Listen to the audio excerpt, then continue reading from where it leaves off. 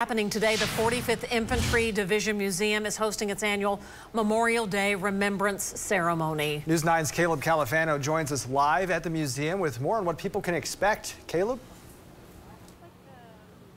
Hey, good morning, guys. Well, you could probably see the chairs already set up behind me. The ceremony starts in just an hour at 10 o'clock this morning. And of course, it'll be free and open to everyone across the metro. Now, today's ceremony will also include music from the 145th Army Band with a speech from guest speaker, Oklahoma Adjutant General Thomas Mancino.